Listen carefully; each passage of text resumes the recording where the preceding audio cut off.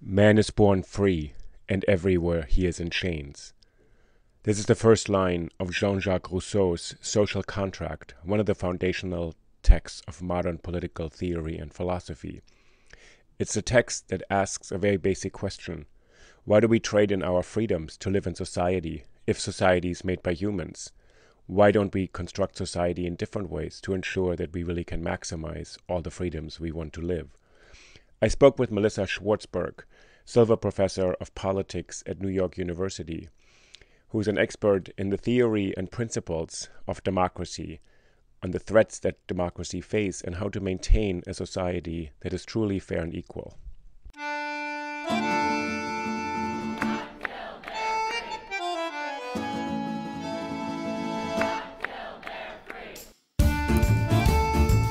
Oh yay, oh yay,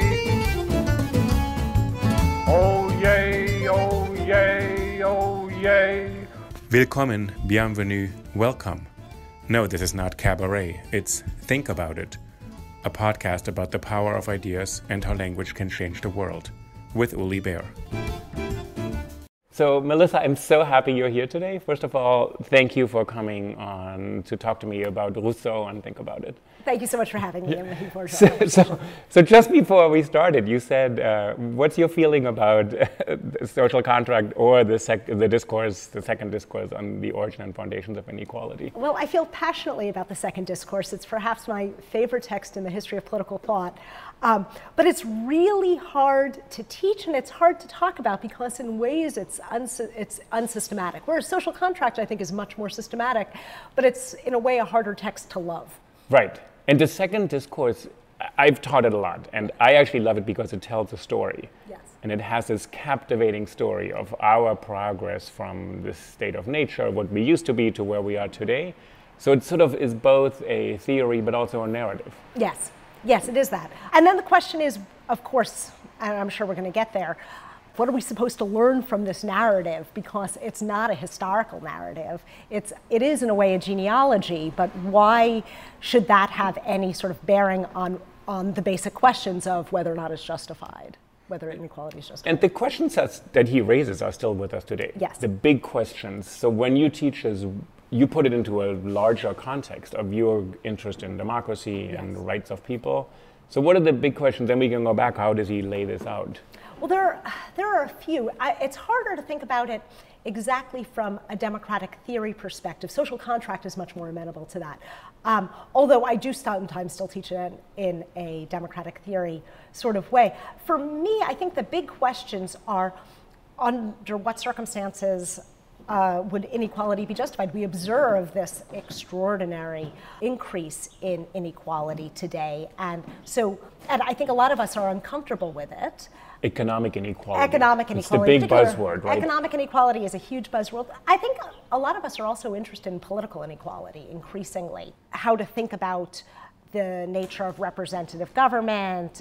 Do we feel that our elected representatives are unaccountable in particular ways? So that's another sort of question. But yes, economic inequality is perhaps the defining question of our time, and so Rousseau gives us a sense of how we might think about it. And would you include in political inequality also the great equality movements of our country? Yes. Sort of from all men are created equal to sort of the abolition of slavery, the civil rights movement, women's suffrage, LGBT movement. So all the movements that have shaped our nation are linked to equality and inequality. Absolutely, absolutely. And even, the more ephemeral, I don't know if it's really ephemeral, but a question like gerrymandering is basically a question about political equality and political inequality and how we want to be represented as a people. Okay. And this is about who can participate in who can participate process? Under what, to what extent do we want parties to be dictating the scope of political districting? The questions like that are basically also questions about political equality, but they're fairly far from what Rousseau would be. But Rousseau opens up this question, right? Yes. And in a radical and really incredibly influential way. I mean, if we give a list of the people he influenced, it's the huge range, from the French Revolution to Lenin, from Thoreau to Tolstoy. So and to the debates that you just named. But when you go back, what interests him in this moment, to write the second discourse? Well, he's prompted to write it, right? Like he's answering this question. He won this essay competition from the Academy of Dijon for the first discourse, and so he's being presented by this question for the Academy, and so that's what seems to be, that's the immediate cause of him writing this essay. But of course, it sets him on this much broader story of the origins of political society and their justification. And the people issuing this contest probably did not expect that this would be submitted. They didn't quite think that someone... Perhaps not. And you have this, the epistle dedicatory, this letter that precedes it, in which, yes, he's saying, yes, if I could be born anywhere, it would be this would be Geneva with all of these various features that we see today.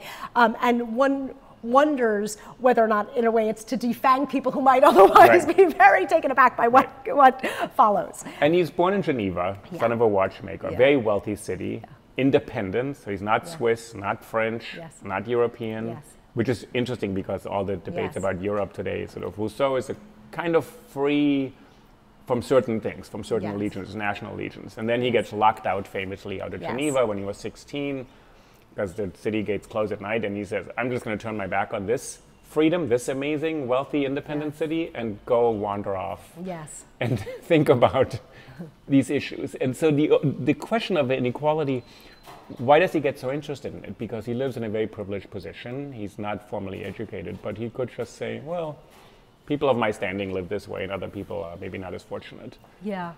I mean, I think he is deeply preoccupied with the justification of political society, but he thinks to get to that, of political regimes, what would make political authority justified. But I think he's using the second discourse as a way into these sorts of questions and to think about what is it about human beings and how they interact in society that makes them prone to certain types of inegalitarian political arrangements, and how we might be able to transition from those to more egalitarian ones, to freer ones. And where we are today, when he takes stock of where he is, he says, we come from another place.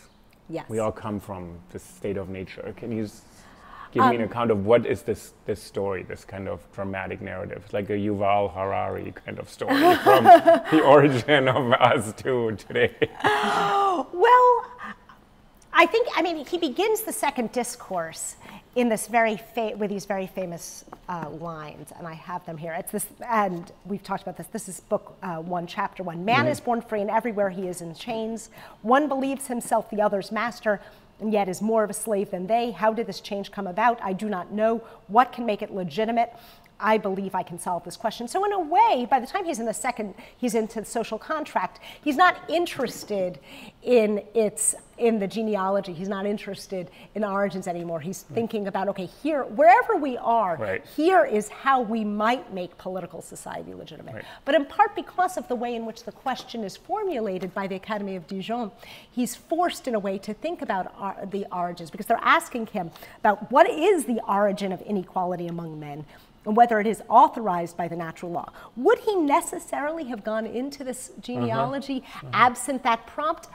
I don't know, but it does, of course, it ushers in this whole long tradition of genealogy and critique in so doing. And he's not, of course, interested at all, or he immediately says, look, I'm not giving you a real historical story. I'm giving you a hypothetical story. I'm giving you an account of how it might be. And it's hypothetical because he wants to posit something. But what's interesting, he posits human nature. So the man is born free. Yes. There's this kind of origin point, but everywhere he's in chains. Yes. So we're all in chains today. We're all in chains. Why are we in chains? We're free people. Yes. He doesn't believe that we are free people living in any kind of civilized society, right? Civilization does not liberate us, actually. And that's the kind of radical reversal, right? He says, actually, we became civilized or cultured or assumed to live on systems, and that made us unfree. Yes. So the beginning point, when you said it's a mythology or it's a metaphor, let's say it's not an actual, and he says himself, I'm not really talking about people who ever existed. But that somehow stays with me, sort of to think, okay, people at one point, first of all, that we are historical, that human nature changes. Yes. It's not eternal. And we arrived in a position that we can then question. Yes. Well, so it's kind of interesting. So he posits these two basic features of human nature, the inclination towards self-preservation and to natural pity. And that's what we really have in this first account of the state of nature. That's what drives us. But of course, we also have this tendency, this inclination towards to describe it as an inclination is not quite right, but this capacity for perfectibility. That is, where we meet new challenges and we're going to perfect our skills in response to them. And so, and that is part of what ends up driving much of what happens in the so-called historical account. You know, where here we are in the state of nature, we're radically isolated from each other, right, and we're encountering these new obstacles. And we have this sort of first feelings of pride as we encounter these new obstacles, but it's not going to be, that itself is not going to be the origin of inequality, although you get this moment where he's saying, well, you know, this inclination to feel like, here I am mastering nature in a particular way. Right, and yes. Feel a little good about it, but feel a little good about it. It's passing. It's a passing yes, feeling. It doesn't yet corrupt us the way you will talk later. No. But there's this transition, of course, in the genealogy itself from this moment where we're radically isolated, we're coming together just to mate, basically, and then we go off in our separate ways. We have no stable residencies. We have no society. Even, you know, the maternal bond is not natural, or it's there only insofar as our children can go, you know, are capable of taking care of themselves. That's not going to be enduring. This family life is not a feature of this of natural man for Rousseau. But over time, the obstacles get greater, and we start depending on each other in a particular way, and we have this transition into what has come to be referred to as the Golden Age, even though Rousseau himself doesn't use that term, in which we have this very lovely rustic life of huts. Right. But it's with that stability of the family structure, that stability of society, in which we start having, we have a little bit, you know, we're doing some work, we're taking care of ourselves, but we also have some leisure time, and we're going to fill our leisure time with dancing and performing for each other, and that's where things start going deeply awry. Oh, really? Yeah. That still sounded kind of good. It all sounds really good, and he actually says, look, if we had been able to stay in that state, this initial state of what he's going to refer to as amour propre, this, you know, this desire for esteem, it might have been okay. Things go deeply off the rails in a moment, but what's important, I think, to note is that this moment in which we're seeking recognition for our ability to dance for each other, to entertain each other, it's that impulse for recognition that ends up being the true origin of inequality for Rousseau. Okay. That's where he's going to locate it. And of course, that struggle for recognition is going to be very important for later thinkers, and that's part of what they're going to latch onto. But we see it for the first time there. And what happens to a person? And do we lose ourselves a little bit? Because I start thinking, I want you to think of me in certain ways, or to be impressed by this or that. Right. Right, it's this process of alienation, that we, at first, we're the judges only of our own merit, that we have the satisfaction of having, caught a hare, or having climbed a tree a particular way, or whatever. Right. Whatever challenge has been posed to us, we've had this internal, yay, good for us. But that's a very different experience than thinking constantly, how am I being perceived by other people? And this is something I think that's really, if you want to think about contemporary resonance, when we think about the pathologies of social media and things like that. But it seems to haunt all of philosophy then afterwards. Yeah. It's in a way consciousness, awareness, alienation, self-regard. I mean, you can track it from Rousseau through the entire 19th century to the questions of authenticity, even to the Western engagement with Eastern philosophy, where sort of being, at peace with yourself, a kind of Buddhist enlightenment, very different from our enlightenment, where you would be fully aware. Yes. But lost to yourself also. Right. So we lose that. So we go from this moment, and then when things really go off the rails, what happens then? Well, the more dependent we are on each other, the worse things are, as it turns out. So there's this original state of nature. So there's the first very isolated atomistic sort of state of nature. Right. Then we're coming together and we're in these rustic huts with a very simple life. We're basically still capable of satisfying our basic needs. But with the advent of metallurgy and agriculture, suddenly we move into this new type of sort of state of nature. But because we need each other so much, we have these huge collective projects to undertake. It is with that some people, so there's always going to be, he suggests, a degree of natural inequality. Some people are going to be stronger, some people may be brighter, more adept in different sorts of ways. Right. But it's only with these very big projects that these natural inequalities start becoming more and more pronounced and codified as people, as these collective projects take hold, and you start having to have people who are in charge and directing it. And it's this way that the natural inequality, the natural and physical inequality, becomes this sort of more instituted inequality. So civilization brings out greater inequality. Yes. So of course some people are faster. Yes. That's the thing.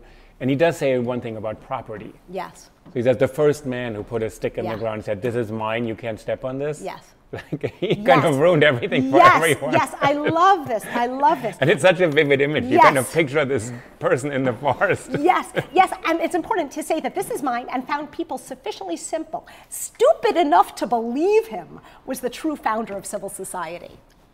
This is the founder of civil society who says, this Yes. is my space. This is my Part space. of the planet, part of the earth belongs Yes. to me, and you can't Yes. step on it. Yes. And I'm going to cultivate my Right. maize or whatever, my Right. corn, whatever it is, and Right. figure it out. And I may actually give you a little if you start helping me out. Right. And so now we're suddenly in civilization, in Right. a system of relations, which he Yes. says this is the end of our freedom. That's right. That's right. And then, as it institutes inequalities. Yes. But it's actually interesting, that property becomes the lever or the key to a lot of this thinking, right? That Yes. property is the downfall, which will lead us to the kind of Marxist revolution, to think property is the key to understand how inequality is instituted. Yes, although it is worth noting that in social contract, it's not as if he doesn't want to have a property, but it's going to be limited in a particular way. It's going to be limited by essentially the conditions of freedom. That it can't be. So the specific thing is that, and this is from Social Contract, this is in Book 2, Chapter 11, that as for wealth, no citizen be so very rich that he can buy another, and none so poor that he is compelled to sell himself. Those are the limits. So it's not as if property as such is going to be illegitimate. Yeah. Nonetheless, the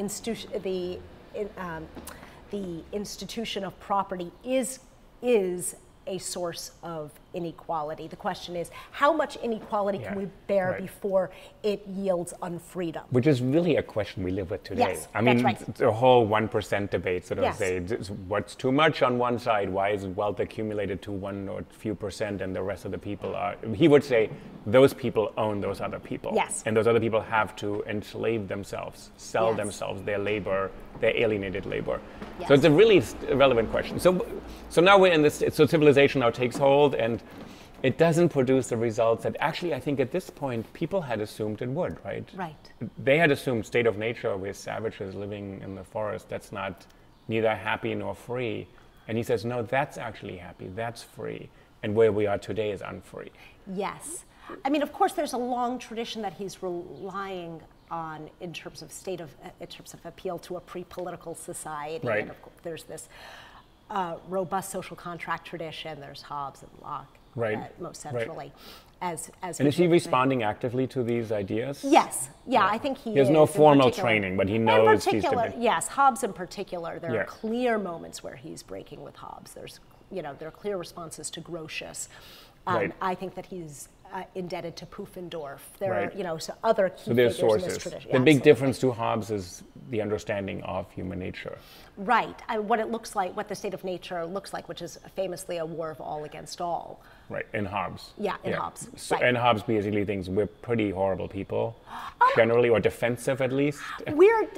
We are rationally inclined to strike first because we know. I don't think that he thinks that we're necessarily venal, but We're rationally inclined to strike Right, first. right. We need to, nobody's going to protect us except ourselves. And what's Rousseau's idea of And for Rousseau, I mean, the original state of nature, we're not encountering each other very much. Right, we're just passing That's right. sort of in the That's forest right. occasionally. But I think this part of Rousseau captured the imagination of people in the 18th century. Oh, absolutely. And in the novels and his book on education, there's a kind of what we would today call romantic. Of course, he's Yes. considered the father of romanticism, but Yes. romantic with a capital R. There's a Yes. romantic idea of human beings at one point were content. Right. Right? Different from Hobbes, where you sort of strife at the beginning. Oh, right. Yeah, no.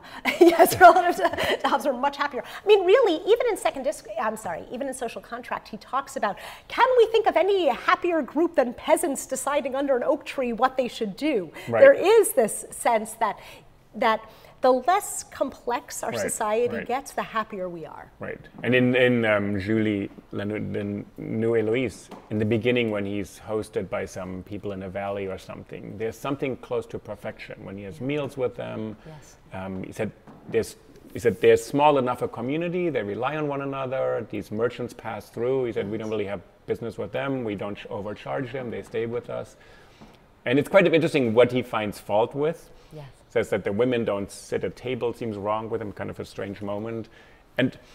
But so he finds these moments in his society still, Yes. right, of people living together in a sort of communal sense that Yes. could be preserved.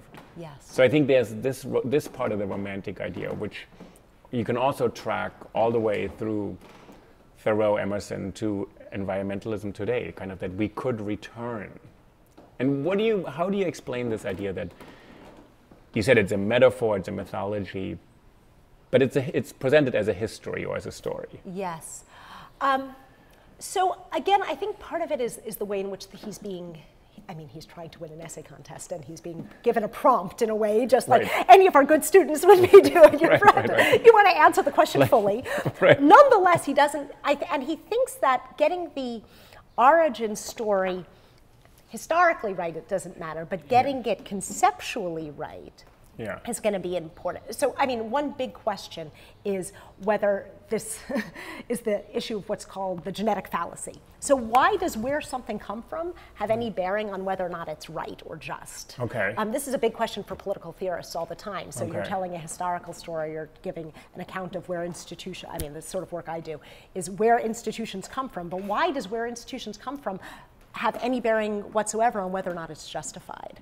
Because you would think, well, if they come from this place and they've been with us for so long, they become the rule and we accept them, or Right, and wherever they came from, we can now look at, things that may have come from a very bad place, but if the institutions are basically just, Right.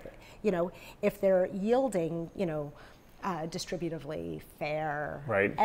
If they're serving whatever sorts of values that we take to be important today, in a way it doesn't matter that they were imposed upon us if they're currently just. so there's a revolution and then people impose new laws on everybody against their will, but those laws turn out to be okay. Right.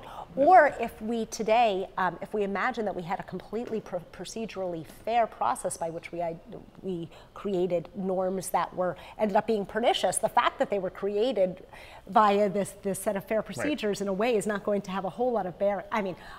I think it does have some bearing, but we might think that it Right. doesn't have a whole lot of bearing on whether or not we think that current institutions are just. So the trick in Rousseau is to figure out what the genealogy is supposed to do. Right. This is a big question. It's a big question for Nietzsche, it's Foucault, the whole history of genealogy. Right. The genealogy, but.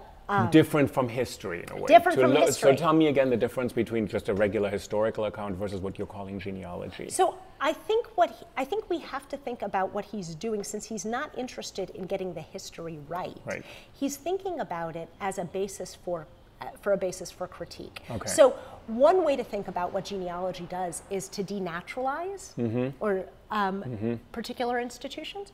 So it might be that we think,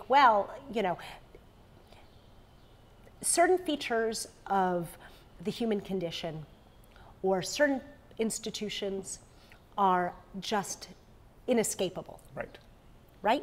We couldn't do otherwise, or if we tried to do otherwise, it would be incredibly costly and difficult. Or against our own nature. Or right? against our own so nature, like and we family structure, let's say. Let's say a thing Exactly. like, it's best that very, very small infants are raised by women. Yes. Because their mothers have a maternal, That's right. natural, so it's natural.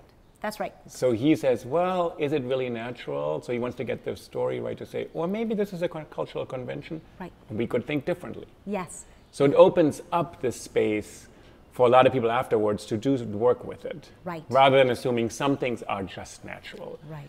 And let's go back for a moment to the natural inequality. Yeah. So some people are stronger. Yep. So men go out and hunt, Yep. right, supposedly. Women Yep. stay home, tend Yep. to the fire, right? So he takes all this apart Yes. in a way. So that's not a basis for moral inequality, political inequality. So that's true.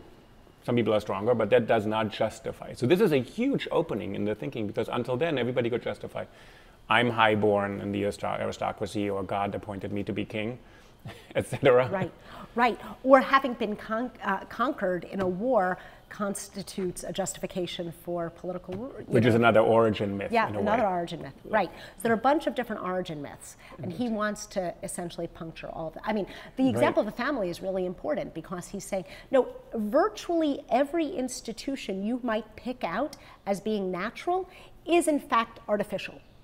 Wow. Yeah. So it opens up really kind of political philosophy to something new. Yeah. Yeah. And so what do people do with that? Because, I mean, what's the response? Some people say, no, you can't sort of talk about all institutions as cultural. Some are eternal, universal, static. Yes, so that's going to be one response. One response is to say, well, no, look, there are going to be features that Rousseau's critique goes too far. I mean, he says specifically, look, Hobbes claims that he's depicting natural man. In fact, he's depicting civil man already, right? He's projecting so back onto yes. state of nature. Okay. Right, so he wants to go back farther. And then one could surely critique Rousseau. You could say, you know, there are feminist critiques available. There are particular accounts of what he wants to question the natural quality of, or how it how it originated, that we might, how it could be justified, that we might want to quibble with. But I think what's important is to think about what the work that the critique is doing, the genealogy is doing.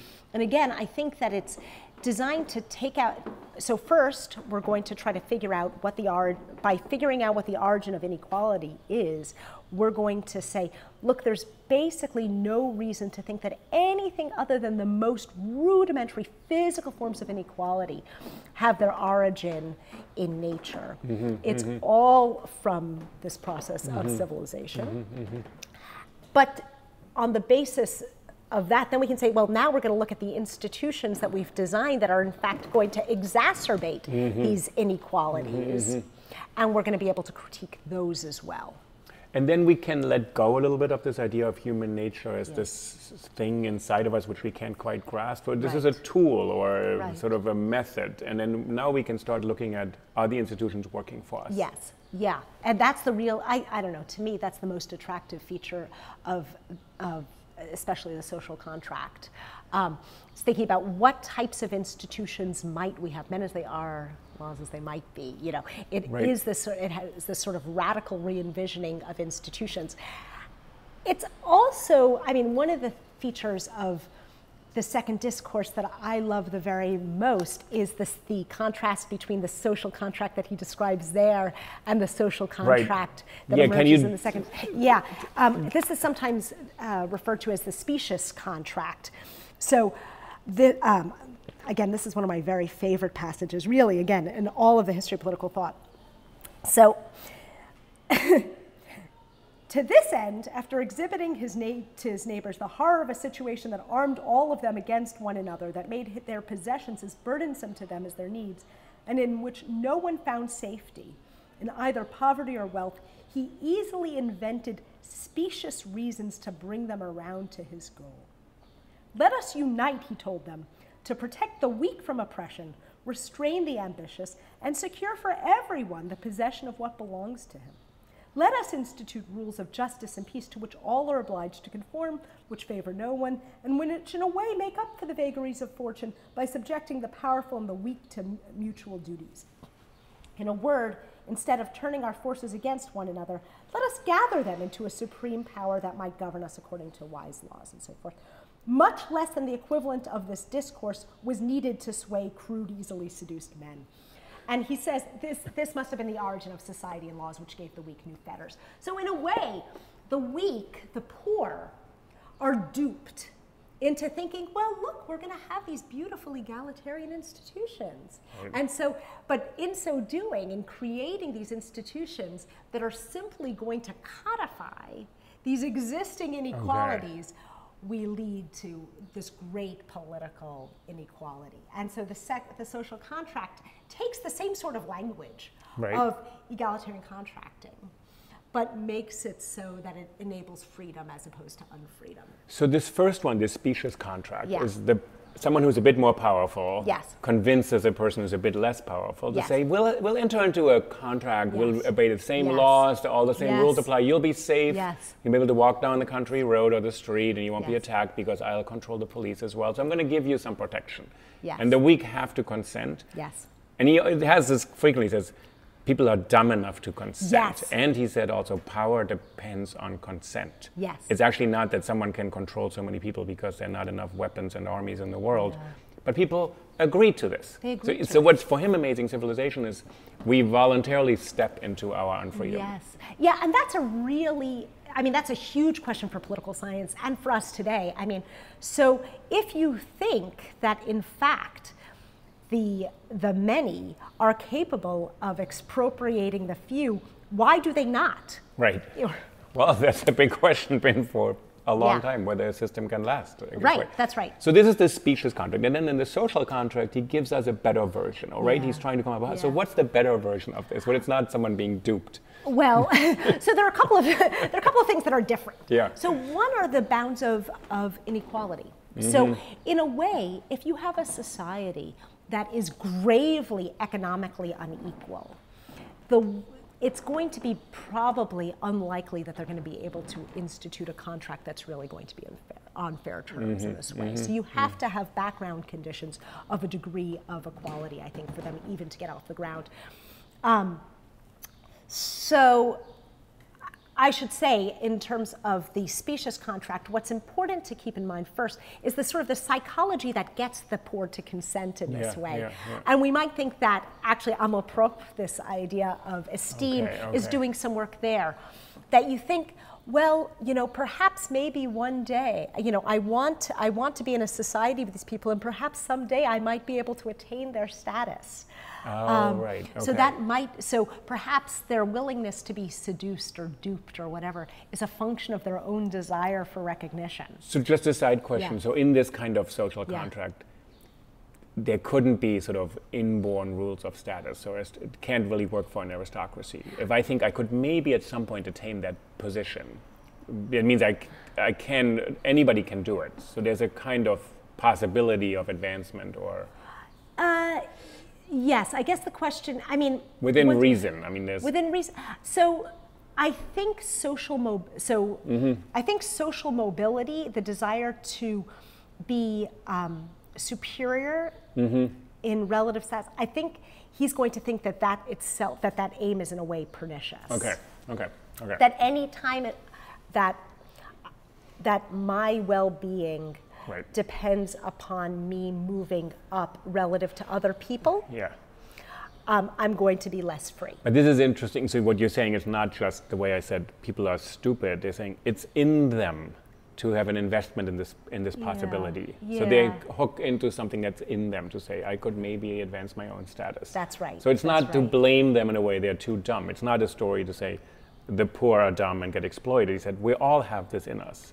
To buy into this kind of arrangement. That's right. And I think that's really, I mean, I think that's a really important point, that it's not I mean, it's true, he describes them as easily seduced and duped or whatever, the man who found people stupid enough to believe him. It's not mere stupidity, it's not really stupidity, it's ambition in a way. It's ambition that makes... That's a different way of framing it, right? Yeah, I think that ends up doing a lot of the work. And so social contract, I think, takes as a presupposition that we're all capable of in a way, of accepting a degree of inequality, but that we recognize that we will all benefit from a society that is much more equal and in which our respect for each other hinges upon recognizing, and again, in a way, the essential equality of each other's, capacity for, political agency, moral agency in a way, even if we know that there are still going to be other sources of inequality, and even if we accept the existence of property and a certain degree of inequality with respect to that as well. So we accept some inequality, We which accept is some unavoidable. inequality, yes. So if someone's going to live differently from other people, okay. That's right. But how do we get to this kind of mutual respect part? That's going to be really hard. I mean, so part of the story about the background conditions of the social contract, I mean, you can see some of it in the dedicatory letter for the second discourses in his description of Geneva. But it's Another mythology. Where he writes this kind of tribute, this is the greatest place in the world, and then the people of Geneva say, this is not quite how it is. That's right. You're going to need a high degree of homogeneity, actually. Okay. You're going to need a small society, a small homogeneous society. You're going to need there's the account of the civil religion in social contract. Yes. So there are a bunch of, in a way, shared norms, shared familiarity with each other, in addition to a relative degree of economic equality that is going to enable people to have that sort of relationship to each other. Barring that, it's not as if he thinks that the conditions of the social contract are going to be able to get off the ground. And you can see, he writes these constitutions. He writes this constitution for Poland, which famously departs from features of the social contract by intrusive representation, but Poland is much larger than Geneva, and that makes a difference. But when you say that he describes originally his idea, but there's a shared set of values as a civic religion or something like that, or norms. But can you extrapolate as a political theorist to say what's useful about this for how we think today about legitimacy of government and how I can protect my freedom and liberty from people who want to just dupe me into giving it up so I feel safe? So he says we trade in our sense of safety all the time for our independence or our freedom. That's right. So I guess the challenge is, so we have these large pluralistic societies and we want to recognize diversity, but we also have to aim, whether or not we should, a big question is whether we should aim at the common good, whether there's a common good. Okay. That's one way to an easy way to understand the concept of the general will, which in a way strips of it the willing part, the volitional point. But if you say, well, look, there is in a given community, there is a general will out there, which we would each individually and independently will if we were perfectly moral. Right. It is, in a way, it's transcendent. So there is this general will out there for a particular community. And what we do when we try to figure out what laws should bind us is to identify that general will, which is ours. That's the source of autonomy, of this activity of self-legislation that we get in the social contract. The common good, is it wrong for me to think, I think all communities struggle with that. So in America, we have certain principles, inalienable rights, sort of an idea of what it means to be American. It's supposed to be inclusive, let's hope equal, etc. But so when you're saying it's difficult to think of that, I thought all communities ultimately try to have a more or less defined idea of what the common good is, that we all belong to this project. We shall survive as a community. That's one project. Yes. And that used to be maybe nation states. Now maybe it's the European Union or it's a community of people. But you think that's difficult because is it difficult because it's hard to define, or? I think it's hard to define. I think it's hard to know what it actually looks like. I think all institutions basically are going to have distributive consequences. That is, that they're going to have different effects for people who are differently situated. So what does that mean, distributive consequences? I think it's going to be, I think any norm that we might identify, even a constitutional law, I think once we imagine that that legislation is going to is going to flesh it out. Once Supreme Court justices are going to interpret it in a particular way. I think most of these decisions are going to have different and perhaps disparate effects depending on where you are in a society. So given... So not everyone is going to always have a benefit. That's right. And could one get to the place, well, not every law is going to give you a direct benefit. Some you may curtail some of your Yes. rights, but other ones will give you that. So Yes. there's a larger balance. On balance, the laws are generally good for you, right? Yes, yeah, and we might get to that. But trying to think about something that would be and indeed, I think Rousseau is calling upon us to do that. Rousseau is calling upon us not to. So first of all, we have to imagine a community in which we are all actually participating, creating legislation, which of course is very far from us. But if we can imagine taking this vantage point where we're not allowing our particular will, our private interest to prevail, but we're identifying what the common interest is. Right.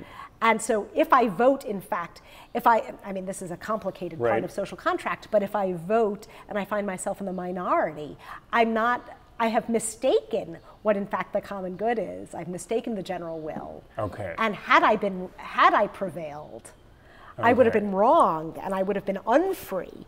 Okay. There's a lot of apparatus there, and it's going to be and we're going to Yeah. be troubled by some of it. I mean, which tons of Rousseau's commentators over time have been troubled by.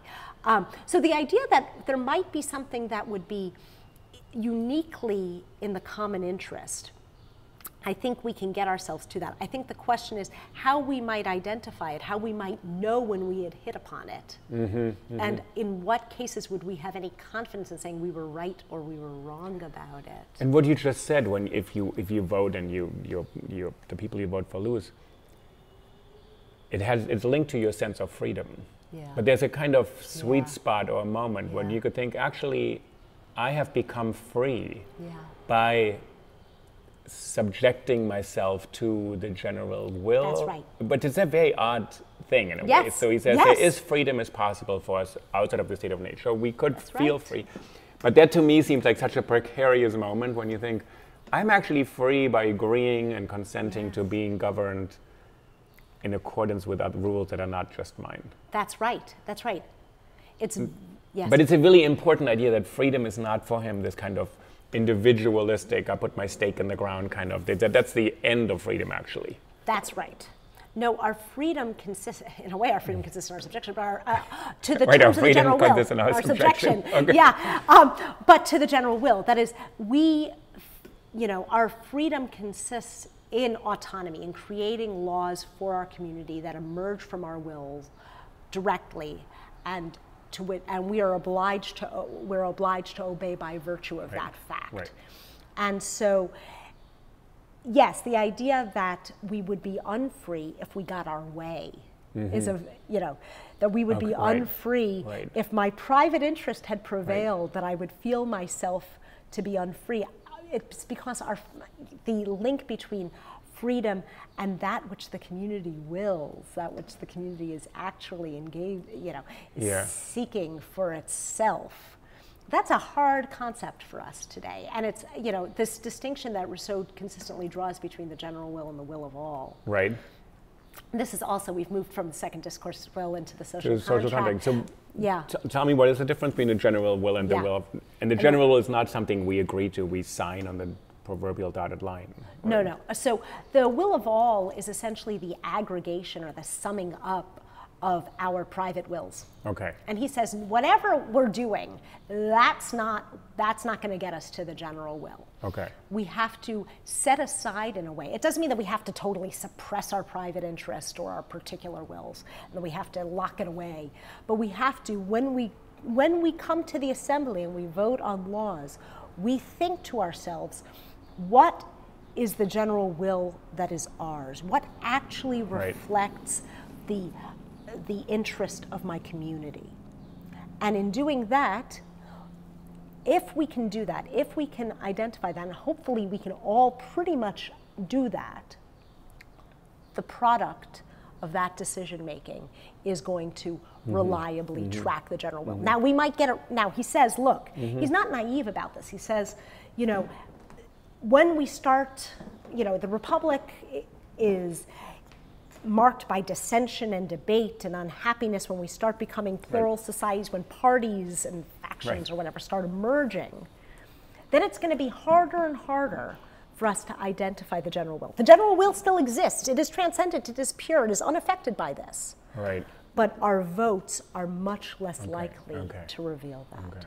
And so in a way, we're in a community that looks nothing like the sort of community that is going to be well situated to identify the general will. We are that sort of pluralistic, partial society that Rousseau worries about. In addition to having this very severe economic, social inequality that would make it impossible for us to imagine the conditions of freedom, existing. But it's quite moving in a way that he thinks we are pretty much always alienated from our nature because we live in civilization. We don't, and at the same time, we have a capacity to find ourselves again in community. Yes. I mean, it's very moving to say that freedom, I mean, it sounds paradoxical, but actually that you could become free by consenting to this general will, which is not a written document or anything like that, but just, and so there's a lot of the power of the imagination or something that we would know or have a sense of what that is. Yeah. It's quite powerful, and I think that's one of the reasons, I guess, why Rousseau remains powerful, to think we have this capacity to free ourselves. Yes.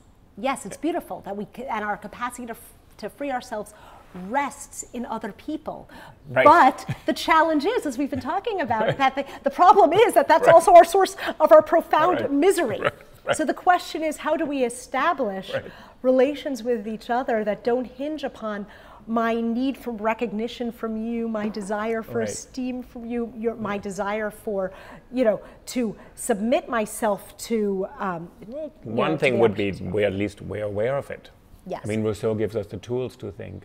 If I'm just driven by trying to impress you or getting your approval, he said, be aware of that. That's leading you in the wrong direction. Right. So I think at least that's very much part of the whole Enlightenment idea, that as long as we know that, we may guard against it. Yes. Right. So because that's new that he introduces this, that self-regard or this kind of self. Right. It's. It seems to resonate still today, and sort of your work is about legitimacy also of democratic institutions, but the general will is a flexible thing, right? Or it's not a static thing that we subscribe to and then it remains this project. I mean, it has to evolve. That's what I'm trying to ask. Well, the general will is this will for a particular community, and so when we're creating laws, and these laws need not be stagnant, we're doing so in line with the general will of a particular community, and the general will is going to guide our selection. So one formalization would be a constitution of that. Yeah, but it's only one. That's right. There are fundamental laws for a community, and the fundamental laws themselves are subject to revision if under. Right. So there are both fundamental laws and there are ordinary laws, but so there is sort of a constitutional sort of apparatus in a particular community, but all of them require enactment in accordance with the general will, and they require our actual activity as citizens. Right. And the activity would be that we constantly reflect on and check what this will is, or is it an active process? I mean, there's a lot of Rousseau seems to put a lot of expectation on the citizen to participate, even just in terms of thinking about the political process. Yeah. Well, so when we come into an assembly, and we all need to come into the assembly as citizens. Again, we can't assign representatives to do this for us. We all have to do it. Okay. How would this work? Well, we need a small community, right? Okay. No wiki, no. Okay, right. So we all have to. But in a big country like this. In a big country like this, this is not gonna. Yes, this is not. I mean, in a big country like this, it's going to be difficult to think of us as even possessing meaningfully possessing a general will. We're going to end up having society. Well, it's interesting in this country that we have such things such as primaries. Yes. Where it's kind of raucous debates, and you think, and you're hashing out principles and all that. There are moments in this country where we try to preserve this kind of robust debate and direct interaction. Yes, I think that's right. I mean, so for sure, leaving aside the general will, the Rousseauian message is surely in part about political participation. That, he says the English think they're free, but they're greatly mistaken about it because they rely on representation. They're free. We're only free insofar as we ourselves are actively participating. What about referenda and things like that, where people feel, well, we want this to put us to a referendum so a lot of people can talk about it? Yeah, I mean, these are questions that are moving us sort of away from Rousseau, because Rousseau, again, he's going to think that most of the stuff that are subjected to referendums are not going to be the type of things that assemblies are going to be voting on. It's going to be much more abstract. I think there is a basic tension in American political life between our desire for so-called direct democracy, for enacting referendums, and our belief that, in fact, representatives are able to make, in a way, better decisions. And there are good reasons to think that representatives are able to make better decisions. It creates a smaller body. Presumably, you've got a body of people who are tasked professionally with thinking through these different sorts of questions. They're able to debate. They're able to compromise. The party apparatus helps them to have, to gather evidence and support their views. There are lots of reasons to think that perhaps the representative system might, all told, give us better decisions.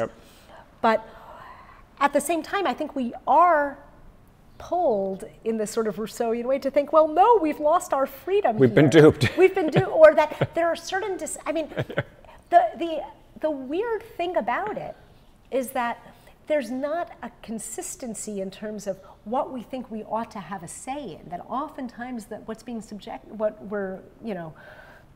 types of questions that referendums addressed are not exactly the most fundamental questions of a society. I mean, they might be. We can imagine a constitutional amendment process that might be much more direct. We could think that, in fact, if we're going to ever have a say, it ought to be on these really fundamental questions governing the structure of our political process. But instead, we have sort of small parts of how we live our lives. Kind of thing. That's right. And is that, in fact, sapping us from other forms of political agency that might be more useful? The tension you identified in American politics between this idea of we have to have representatives who may be better qualified and adequately represent us, and we want to directly also govern ourselves, because otherwise we may be afraid, like Rousseau. Do you think that's is it a tension that can be managed out of existence? Is there a better way? I don't know if we can manage it out of existence. I mean, I do think that the tensions between wanting everybody to participate on equal terms and a desire for expertise, I think, is a basic one for political, for all polities. And as Rousseau probably would say, with the complexity of modern life, it's a big problem, because we have put ourselves into a position of because life is way too complex. I want some experts to manage some parts of my life, like medical experts. That's right. I would like the Department of Health and Human Services to be run by people who actually know what they're doing. There should be scientists. That's right. But there's, I think, a question. Sometimes the challenge is, what are citizens competent to decide? And, my sense is that they're more competent to decide a lot of questions than we tend to think, but how to figure out what sorts of questions institutionally. Yeah, it's really interesting. I mean, we have a debate in New York right now and in other countries about vaccinations. So it's a huge debate of should people decide how. This is actually a very Rousseauian question. Should you decide how to raise your children, or should you let some experts tell you what to do? And part of, and Rousseau is no liberal, but part of the liberal tradition is also, well, no, I want to have, I want to have the right to be able to make my decisions for my own family. I'm free from government interference. What would you call him if he's not a liberal?